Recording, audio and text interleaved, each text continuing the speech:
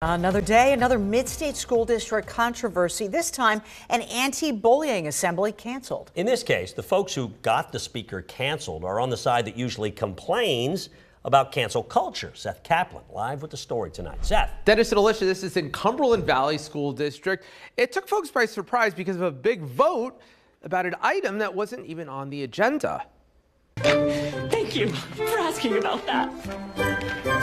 The character Jonathan on the hit NBC show 30 Rock, played by Malik Pancholi, who is also the author of 2 books and was supposed to be a speaker at a Mountain View Middle School anti-bullying assembly. Pancholi's sister-in-law, Erin Corvea, who lives in the Cumberland Valley District of all places, explains Pancholi is several different minorities you'll find in schools here, all in one person. He's Asian American, his family is Indian, and he's also grew up gay. Now by marriage, a part of Erin's family. There he is on the left. There's Erin's daughter, Flora, on the right several years ago. Now a student here where her uncle was supposed to speak until this. My motion is that this author not be permitted to come to Cumberland Valley. That's board member Bud Schaffner, who elaborated using a term for gay that's now so many decades old that some of today's students might barely recognize it. Do we even have any idea what he's going to be talking about? I know he's a homosexual activist or what have you. He is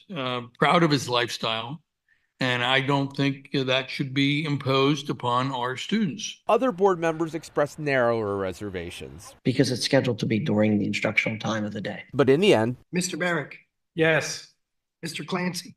Yes. the board voted unanimously to cancel the speech. Trisha Comstock has 2 children in the district. You think he was canceled because why? Mr. Pancholi was canceled because he's gay. She says, sure, he's an activist, but for a cause the district claims to support. He is an anti-bullying activist.